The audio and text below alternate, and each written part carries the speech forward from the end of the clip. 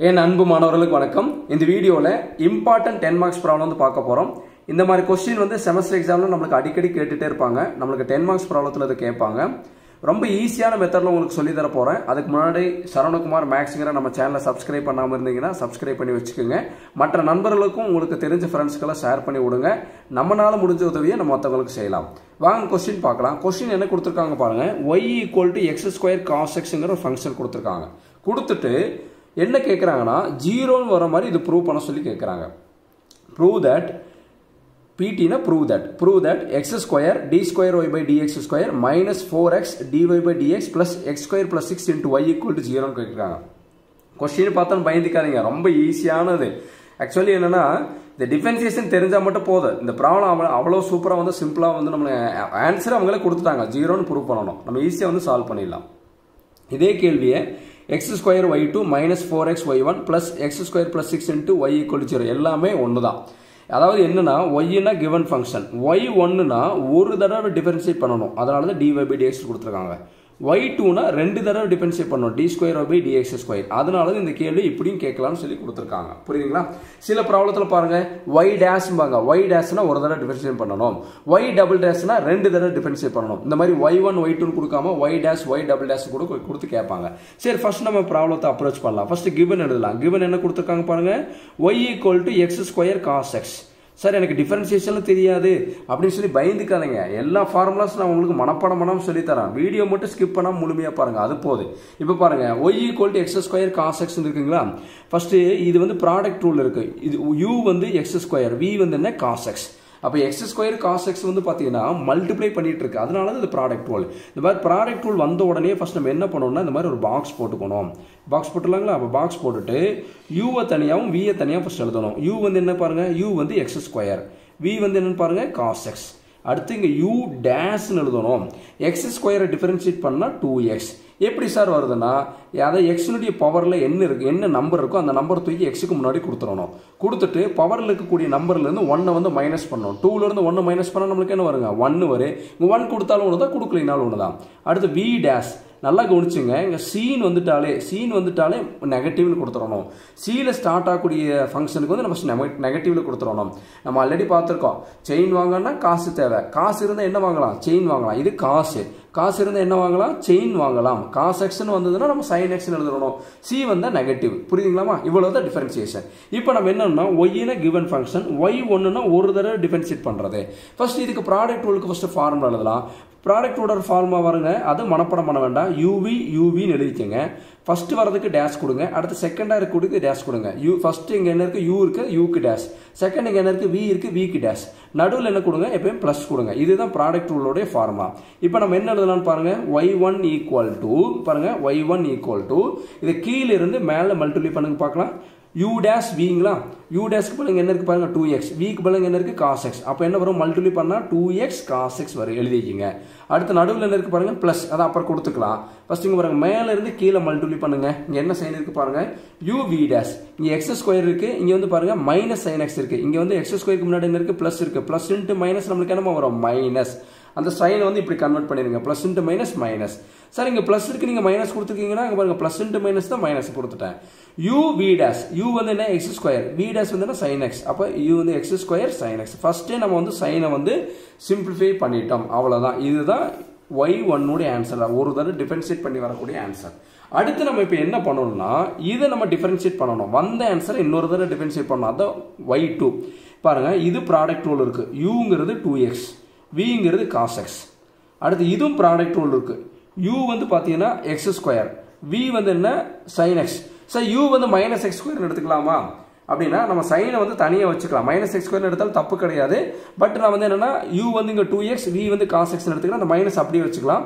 u வந்து x², v வந்து sin x எடுத்துக்கலாம். சரி, இப்போ நம்ம என்ன பண்றோம் பாருங்க. ரெண்டு டேபிள் போடுறேன். இப்போ வந்து இங்க uv ன்னு வந்தது, இங்க வந்து 4, இங்க 2, இங்க uv வந்திருக்கு, திருப்பி இன்னொரு uv வந்திருக்கு. அப்ப இன்னொரு டேபிள் இங்க எக்ஸ்ட்ரா போட போறோம். இங்க பாருங்க ஃபர்ஸ்ட் ஒரு டேபிள் போறேன். நல்லா கவனிங்க பார்க்கலாம். நல்லா கவனிச்சீங்கன்னா ரொம்ப ஈஸியா புரியும். ஃபர்ஸ்ட் ஒரு table.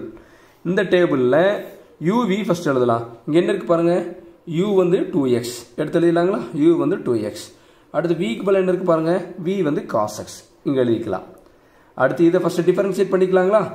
u dash 2x differentiate பண்ணா நமக்கு என்ன வரும் x க்கு முன்னாடி என்ன நம்பர் இருக்கோ அதுதான் வந்து டிஃபரன்ஷியேட் பண்றோம் அப்ப 2x டிஃபரன்ஷியேட் பண்ணா நமக்கு என்ன வரும் 2 வரும் x னுடைய பவர்ல ஏதாவது வந்ததுனா x னுடைய பவர்ல என்ன நம்பர் இருக்கோ அந்த நம்பர் தூக்கி x க்கு முன்னாடி கொடுத்து பவர்ல இருந்து ஒரு நம்ம வந்து மைனஸ் பண்ணனும் x னுடைய பவர்ல வராம இந்த மாதிரி 2x 3x 4x இந்த மாதிரி வந்ததுனா x னுடைய கோஎஃபிஷியன்ட் பார்க்கணும் x க்கு முன்னாடி என்ன கோஎஃபிஷியன்ட் என்ன 2 x னுடைய கோஎஃபிஷியன்ட் 2 எழுதணும் v dash c வந்தாலே என்னன்னு சொல்ல பார்க்கலாம் c வந்தாலே நெகட்டிவ் cosx cos இருந்தா என்ன வாங்கலாம் செயின் வாங்கலாம் அப்ப cosx டிஃபரன்ஷியேட் பண்ணா என்ன வரும் sin x அவ்வளவுதான் இது முடிஞ்சு இங்க என்ன இருக்கு பாருங்க நடுவுல மைனஸ் அந்த மைனஸ்க்கு இங்க மைனஸ் கொடுத்துட்டேன் அடுத்து பாருங்க இந்த uv க்கு டேபிள் போட போறோம் நல்லா கவனிங்க இப்படி டேபிள் போட்டு நம்ம வந்து சம் போட்டோம்னா நமக்கு என்னைக்குமே மிஸ்டேக்ஸ் வந்து வரவே வராது என்ன ஒரு 2 நிமிஷம் எக்ஸ்ட்ரா டைம் எடுத்துக்க போறோம் அவ்வளவுதான் u க்கு பதிலா நமக்கு என்ன கொடுக்கலாம் பாருங்க x2 u க்கு பதிலா x2 இந்த மைனஸ் தான் நான் இங்க கொடுத்திருக்கேன் u க்கு பதிலா x2 அடுத்து பாருங்க இந்த u க்கு பதிலா x2 அடுத்து v க்கு பதிலா என்ன எழுதலாம் பாருங்க v க்கு பதிலா sin x ன்னு எழுதலாம் இப்போ u dash x2 நமக்கு டிஃபரன்ஷியேட் பண்ணா என்ன வரும் பாருங்க x2 டிஃபரன்ஷியேட் பண்ணா 2x உங்களுக்கு தெரியும் x உடைய பவர்ல என்ன நம்பர் இருக்கோ அந்த நம்பரை தூக்கி x க்கு முன்னாடி கொடுத்துட்டு பவர்ல இருக்க கூடிய நம்பர்ல இருந்து என்ன பண்ணுவோம் 1 மைனஸ் பண்ணுவோம் 2 ல 1 மைனஸ் பண்ணா நமக்கு என்ன வரும் 1 வரும் அத 2x பவர் 1 னால 1 தான் 2x னால 1 தான் அடுத்து v dash sin x chain வாங்குனா நமக்கு என்ன தேவை cos தேவை அப்ப sin x டிஃபரன்ஷியேட் பண்ணா cos x அவ்வளவுதான் இப்போ இங்க y1 இருக்கு நம்ம இங்க எழுதும்போது என்ன எழுதுவோம் y2 இது வந்து ப்ராடக்ட் உள்ள ஃபர்ஸ்ட் எழுதலாமா இதுக்கு ப்ராடக்ட் உள்ள நம்ம எப்படி எழுதுவோம் uv ஃபர்ஸ்ட் ஃபார்முலா எழுதி கத்துக்குங்க அடுத்து போக போக ப்ராப்ளத்துல ஃபார்முலா எழுதாம நம்ம டைரக்டா கீழ இருந்து மேல மல்டிப்ளை பண்றது அடுத்து மேல இருந்து கீழ மல்டிப்ளை பண்ணி நம்ம ஆன்சர் எழுதுனாலே போதும் இப்போ uv ன்னு எழுதிட்டு நடுவுல என்ன கொடுக்கணும் பிளஸ் இங்க ஃபர்ஸ்ட் டேஷ் u dash அடுத்து லாஸ்ட் வரது பார்த்தா v dash இதுதான் y2 அடுத்து வந்து பாருங்க இங்க நடுவுல கூடிய மைனஸ்க்கு மைனஸ் இங்க அதே மாதிரி uv ன்னு எழுதிருங்க நடுவுல plus u dash v dash இப்போ இதோட ஆன்சர் எல்லாம் நம்ம எடுத்து எழுத போறோம்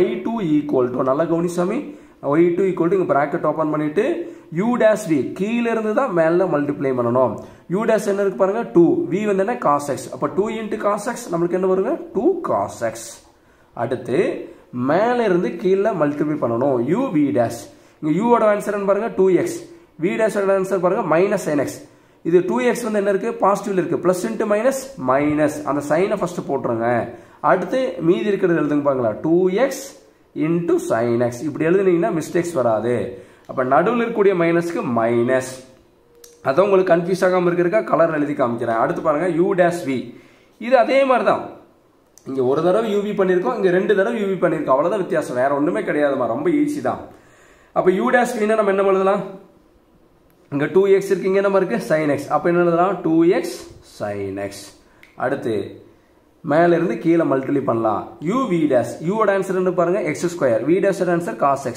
அப்ப இங்க என்ன எழுதலாம் +x2 cos x ன்னு எழுதலாம் இப்போ அங்க y2 = இத வந்து சிம்பிளிஃபை பண்ண முடியுமான்னு ஃபர்ஸ்ட் பார்க்கலாம் இந்த 2 cos x அப்படியே வெச்சுங்க 2 cos x - 2x sin x இந்த மைனஸ் ஆல இத மல்டிப்ளை பண்ணுங்க பார்க்கலாம் மைனஸ் ஆல இத மல்டிப்ளை பண்ணும்போது நமக்கு என்ன வரும் பார்க்கலாம் மைனஸ் வெளிய எடுக்கும்போது -2x sin x அடுத்து பாருங்க இங்க மைனஸ் இருக்கு இங்க பிளஸ் இருக்கு மைனஸ் இன்டு பிளஸ் நமக்கு என்னமா வரும் மைனஸ் வரும் -x2 cos x இப்போ y2 = இந்த 2 cos x அப்படியே தான் இருக்கும் இங்க பாருங்க இங்க -2x sin x இங்க -2x sin x அப்ப நமக்கு ஆட் பண்ணா நமக்கு என்ன வரும் -2 வந்து -4 ன்னு வரும் தெரியலையா கால்குலேட்டர் அடிச்சு பாத்துங்க அப்ப -2x இருக்கனால -4x sin x ன்னு வரும் -x2 cos x இதுதான் y2 னுடைய ஆன்சர் அவ்வளவுதான்மா இப்போ y1 கண்டுபிடிச்சாச்சு y2 கண்டுபிடிச்சாச்சு இப்போ நம்ம என்ன பண்ணனும்னா கொடுத்துக்கூடிய क्वेश्चनல லெஃப்ட் ஹேண்ட் சைடு எடுத்துக்கலாம் LHS எடுத்துக்கலாம் LHS லெஃப்ட் ஹேண்ட் சைடு என்ன கொடுத்திருக்காங்க பாருங்க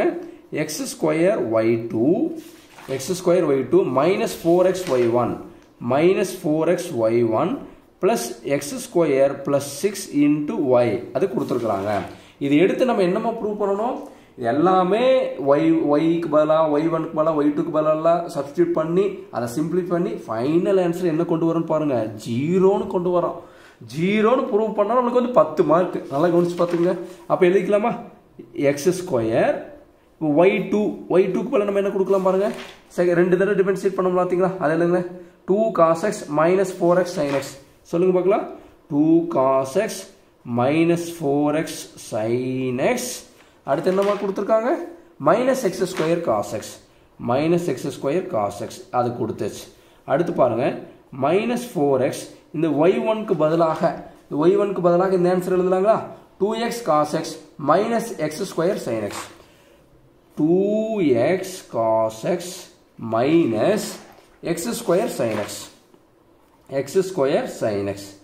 அடுத்து இடம் இல்லாதனால தான் இப்படி எழுதுறேன் plus x square plus 6 அப்படி எழுதிக்கணும் x square plus 6 y ங்கிறது என்ன given function y என்ன கொடுத்திருக்காங்க பாருங்க y க்கு பதிலா x square cos x ன்னு கொடுத்திருக்காங்க ஃபர்ஸ்ட் இத வந்து சிம்பிளிஃபை பண்ணனும் மல்டிப்ளை பண்ணலாங்களா x square ஆல இத மல்டிப்ளை பண்ணும்போது நமக்கு என்ன வரும் 2 into x square 2x square cos x அடுத்து பாருங்க இந்த x square ஆல இத மல்டிப்ளை பண்ணலாங்களா -4 ஃபர்ஸ்ட் எழுதிருங்க நம்பர் தனியா எழுதிருங்க இங்க x square இருக்கு இங்க x இருக்கு அப்ப என்ன வரும் x cube வருங்களா மீதி என்ன இருக்கு பாருங்க sin x அப்படி எழுதிருங்க அடுத்து இந்த x square ஆல இத மல்டிப்ளை பண்ணுங்க பார்க்கலாம் plus minus இருக்கு plus into minus minus x square into x square x power 4 மீதி என்ன இருக்கு பாருங்க cos x அது எழுதிடலாம் அடுத்து -4 into 2 ஃபர்ஸ்ட் எழுதலாங்களா -4 into 2 நம்ம என்ன வரும் -8 x into x x square இங்க என்ன இருக்கு cos x cos x அடுத்து -4 into minus இங்கேயும் மைனஸ் இருக்கு ஃபர்ஸ்ட் மைனஸ் மல்டிப்ளை பண்ணுங்க minus into minus plus number multiply பண்ணுங்க 4 x into x square நமக்கு என்ன வரும் x cube வரும் அப்புறம் என்ன இருக்கு sin x அவ்வளவுதான் இது முடிஞ்சு அடுத்து x square ஆல இந்த x square நமக்கு மல்டிப்ளை பண்ணா நமக்கு என்ன வரும் x power 4 cos x ன்னு வரும் x power 4 cos x அடுத்து இந்த 6 ஆல இந்த x square நமக்கு மல்டிப்ளை பண்ணா நமக்கு என்ன வரும் பார்க்கலாம் plus 6x square cos x ன்னு வரும் ஃபர்ஸ்ட் இது எல்லாத்தையும் சிம்பிளிஃபை பண்ணா நமக்கு ஆன்சர் 0 வரணும் ஃபர்ஸ்ட் 1 by 1 பார்க்கலாம் இங்க 2x square cos x இருக்கு இங்க 6x square cos x இருக்கு நமக்கு ஆட் பண்ணா என்ன வரும் பார்க்கலாம் இங்க பாருங்க இந்த 2x square cos x இங்க 6x square cos x add பண்ணா 8x square cos x வருங்களா இங்க என்ன இருக்கு பாருங்க -8x square cos x அப்ப இது எல்லாத்தையும் கேன்சல் ஆயிடும் புரியுதுங்களா 2x square cos x இங்க 6x square cos x add பண்ணா 8x square cos x வரும் இங்க already -8x square cos x cancel ஆயிடுச்சு இங்க பாருங்க -4x cube sin x உம் +4x cube sin x cancel ஆயிடு -x power 4 cos x உம் +x power 4 cos x cancel ஆயிடு அப்ப right hand side நமக்கு answer என்ன வரும் பாருங்க 0 ன்னு வரும் அப்ப LHS எடுத்து நம்ம RHS ன்னு ப்ரூவ் பண்ணிட்டோம் LHS என்ன வந்திருக்கு பாருங்க x square y2 -4x y1 LHS தூக்கி அப்படி எழுதுங்க பார்க்கலாம் plus x square plus 6 into y equal to 0 ன்னு சொல்லி நம்ம ப்ரூவ் பண்ணிட்டோம் இதுதான் கொடுத்துக்கூடிய given ப்ராப்ளத்துக்கு உண்டான ஆன்சர் hence proved compulsory 0 ன்னு வரும் அவனே 0 ன்னு வந்து ப்ரூவ் பண்ண சொல்லிட்டாங்க சரிங்களா சார் இதே கேள்வி இந்த மாதிரி கேட்டிருந்தாங்களா சார் நீங்க ஏன் சார் இப்படி சால்வ் பண்ணீங்கன்னா இதே மாதிரி தான் சால்வ் பண்ணணும் பாருங்க இப்படி கேட்டிருந்தாலும் இந்த கேள்வியை இப்படி கேட்டிருந்தாலும் இதே மாதிரி தான் சால்வ் பண்ணிட்டு இந்த y1க்கு முன்னாடி d1 dy by dx கொடுக்கணும் dy by dx என்ன அர்த்தம் ஒரு தடவை டிஃபரன்ஷியேட் பண்றது இந்த கேள்வி கேட்டிருந்தாலுமே கூட நீங்க இதே மாதிரி சால்வ் பண்ணிட்டு ஃபைனலா கடைசியில இங்க வரும்போது மட்டும் இந்த y1க்கு முன்னாடி dy by dx கொடுங்க அதே மாதிரி இந்த y2க்கு முன்னாடி d square y divided by dx square கொடுங்க அப்படின்னு அர்த்தம் ரெண்டு தடவை டிஃபரன்ஷியேட் பண்றது